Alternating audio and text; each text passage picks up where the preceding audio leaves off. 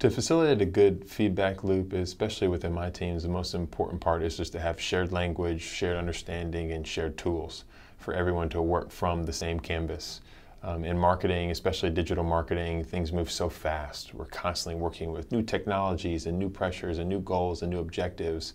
And with the increased pace of work comes a need for more feedback, more checkpoints, more approvals.